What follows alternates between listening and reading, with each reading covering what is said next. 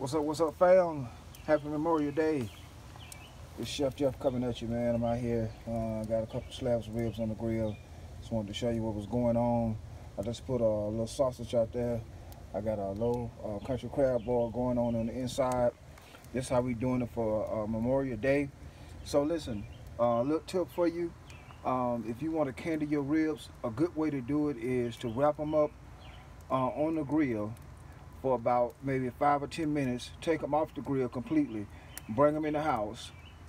Put your rub, whatever barbecue sauce that you want to put on that you want to candy them with. Make sure it's good and sweet. And then run them in the oven for about 10 or 15 minutes. Take them out, and you will have the most beautiful candied ribs you've ever seen. So, just wanted to show you what was going on here. I'm always making it do what it do.